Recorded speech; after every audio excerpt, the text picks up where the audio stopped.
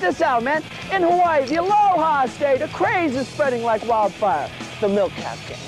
The Milkcap game's not new. It has been revived to help teach kids lessons in moral values and cooperative skills. A teacher at a Hawaiian school saw two students playing a game during recess. This reminded her of the Milkcap game she played as a kid. On April 6, 1991, the teacher brought in 4 tubes of Milkcaps from a local dairy that manufactures dairy products and juices. Boom! Then it happened. The kids played the game and were hooked. Everyone wanted to play. How the kids even named them.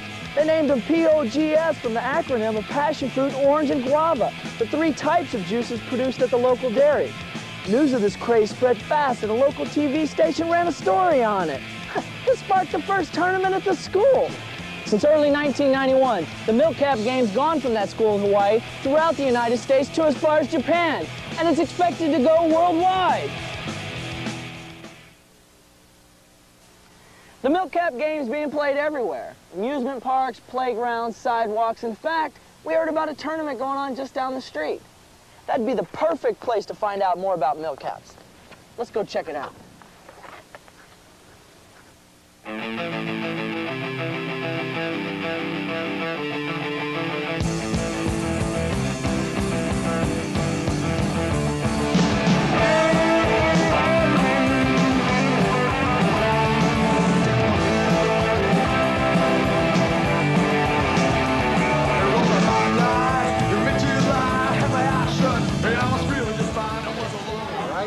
Here we are at the Milkcap tournament. Right? Don't be too loud, right? Just notice. See this shirt? Look right over there. The judges have on the same color shirt. I even got a name tag. I tell you what, we're gonna try and sneak in and see if we can get in. Okay, so we're just gonna walk in behind this other judge. We're gonna see if we can pull it off. Okay, we'll just be quiet. Okay, so here we go. We're gonna be over here. Are you a referee? Yeah, on table 5. All right, go ahead on in. Okay, thank you. Okay, so we're in, all right? We're gonna go over here, see what's going on. So how you guys doing today? Aaron, David, Justin, and Shannon. Okay. Whose turn? Shannon's turn. All right, here we go. All right. Oh, we got 2. We got 2. Shannon got 2. All right, so who's winning here? David. David's the big man of the hour. Okay, well, here we go. Here we are. Oh, he gets 4. He got 4. So he's got a grand total of 5. One more. He catches up with Big Dave there. All right. Shannon goes. And I tell you what, Shannon is shooting Milkcaps at me. All right, Justin's next. He can win the round in the slam. And he does. He pulls it off. So you won that round. This guy's the winner of that leg. Now he gets a certificate from the owner of Z-Cap Corporation. That's Doris. So you've never played the game? Oh, man, come here. Here's some things you're going to need to get started. What kind of accessories go with the Milkcap? Well, there's accessories, like there's the containers. This container would hold maybe like 100, 200 different caps. We have the game boards. We have different game boards like these that they've used to help protect the caps, because when you throw the slammers down on here, it kind of protects it if you're going to use it. A lot of the kids were playing out in the pavement and stuff, and so the caps and the slammers would get damaged, so they use these to play on.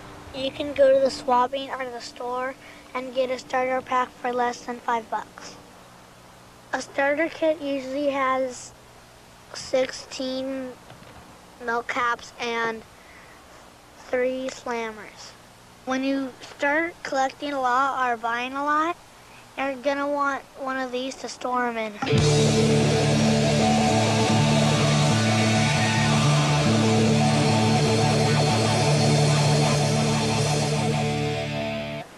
So there's hundreds of thousands of Milkcaps out there.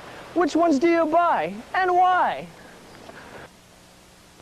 This particular one happens to be a limited edition slammer. It's kind of got this little Joker face on it, but they make all different designs, and some of them are limited, some of them aren't. Are there any particular Milkcaps or slammers that you really like? Yeah, surf caps, and this one that I have, it's glow in the dark. Wow, so is that like a collector's item since it's glow in the dark, or is it valuable to you? Yeah. I have a heavy metal slammer that I won in a tournament. I never use it, and I just like clean it every day so it like doesn't get scratched or anything, because it's like means a lot. My valuable ones are the bad boy ones, and they're like $100 worth. Wow, what about you? Yeah, I bought one at Universal Studios for $10. It's the Predator. Okay, so these are slammers or milk caps? Mine was a slammer. So people often wonder the age range of the milk cap game. How old's too old? How young's too young? Milk cap game. I think everybody from little kids to adults, they can all play, they can all get involved with it. It's something that keeps the family together. As far as playing a game, having a hobby, they can all get involved, go down to the local store, pick up some caps, buy a little starter kit for $2.95, and they're ready to play. You know, they can play for hours and hours and get different ones, collect different caps, and it's from 2 years old to whatever you can do. As long as you can flip that little milk cap and win your opponent, it's something to keep you busy. My grandpa is an old guy, and he likes to collect them because in the future they'll be worth a lot of money. So we talked to some parents to see what they think about the milk cap game. And here's what they said. Yeah, it's a game, and the kids like to play it. It holds their interest, and I don't see anything wrong in it. Okay, you got to knock over 6 to win a leg, and you need to win 2 legs to go on to the next round. Okay, Daniel. Come on, Daniel. We've got 2 Daniel. All right, so here we go. Nice try. It's going around. Here we go. All right. You go. Come on, Danny. All right, Danny. You got 6. Come on, Here's Danny. Danny. Oh, I got a slammer. Check it out. I got a slammer. So what'd you think about milk caps the first time you saw your kids playing? I thought they were pretty interesting. I thought that it's a good way to keep them out of trouble. It reminded me of marbles when I was a kid. We used to play for marbles in the round circle when I was about their age.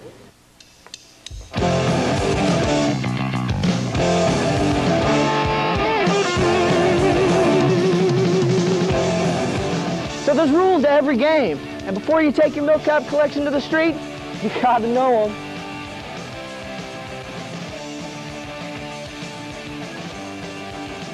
Sometimes make your own rules up, but in a lot of cases there are some rules to the game. There's certain ways you're supposed to hold the slammer, and certain ways you're supposed to throw it down, and you're not supposed to pick it up too fast. First, you flip the slammer to see who goes first. You each put a milk cap in, stack them, and you try and hit them.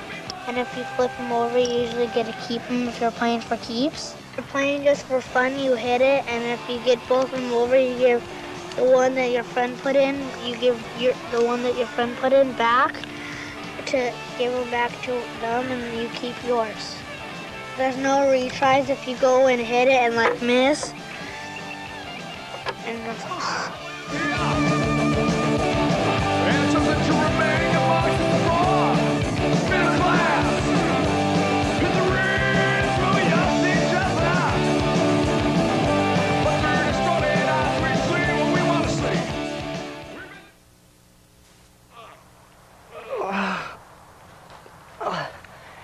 So there's a lot of different techniques to the milk cap game. Which ones work best? Ugh.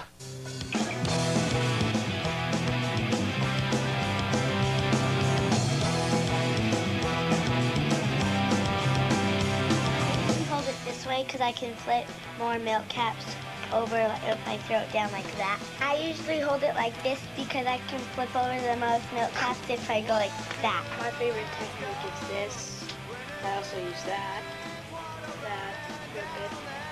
My 2 techniques are usually like this and sometimes like this, but I usually go like this because it's a stronger hit. For milk caps, I use a plastic slammer, and it usually flips most of them over. For plastic slammers, I use aluminum slammer, and for aluminum slammers, I use metal slammers. The metal slammers are usually the best slammers because they're more heavier and they flip over easier. So the tournament's over, and we're here with Doris, the sponsor of the tournament today, and also the vice president of Z Comic Caps. Now, rumor has it, Doris, yes, that you have a warehouse near here that we might be able to go check out. Beautiful warehouse in Laguna de Gil. And we can go by and check it out? You can come by. Come on now. Okay, great. Let's go. Hey, we're on our way. We'll be back. We'll go right over there now.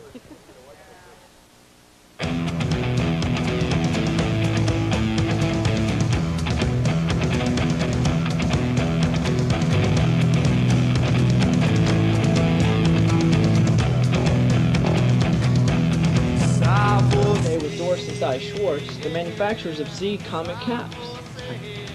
Doris, when did you first hear about the Milkcaps? About 5 years ago, my daughter-in-law, who's originally from Hawaii, told us about them. She knew I was a collector of all different kinds of things, and she thought caps would be something I'd be interested in. The first set that I ever bought was this, the Queen of Hawaii series, and it's signed and numbered, and its value right now is around $55, $60. Wow. The next one that I purchased was a Waialua, and this was the original series that Waialua did. It's not the one that's going around now. It was a limited edition, and it's signed and numbered by Waialua, and this is worth more than $100 at this point. I started collecting different caps from Hawaii myself, and then I figured, why not sell them? My husband and I, who are agents for comic book artists, asked the artists if they would come together with us and do some caps for us. These were done by a young man who at that time was a tagger. I got a hold of him and got to talking to him and helped him to rearrange his life to become an artist. And he's now not doing any tagging any longer. He's one of our artists. As a matter of fact, he's one of our premier artists. This is his cap. This is one of his caps. This is one of his caps, and this is one of his caps.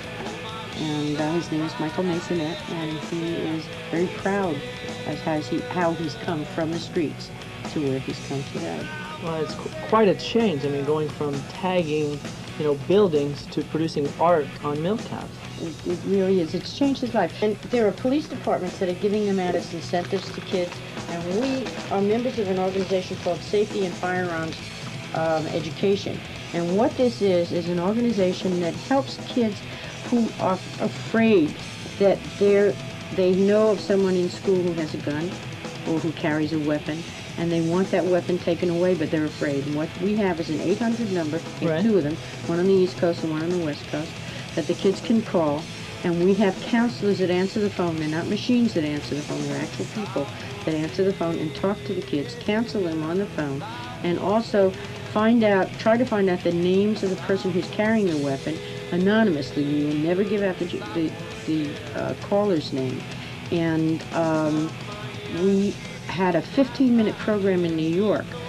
Governor Mario Cuomo was promoting this in New York, and there was a 15-minute program in a Long Island station, and within a week and a half, they took away between 15 and 20 weapons. So Doris and Cy, I'd really like to thank you for all the information you've given me on the Milkcap game. I'd like to thank you for coming, and here, as a gift, there's an unpunched board from Z-Cap. Here is a safety and firearms cap that we'd like to present to you. And here are a couple of packs of Z Comic Caps. Wow. Thank you guys very much. You're quite welcome. Day. And play with the power of the storm. Oh, I will. Thank you. So we learned a lot about the Milkcap game. Where it came from, where it's going, the rules, the players, and a whole lot more. The Milkcap game is definitely a craze that's sweeping the world. I'm Jesse Hynes, and I got a bail for now. So whether you got a collection of 5 or 500 Milkcaps, keep on slamming.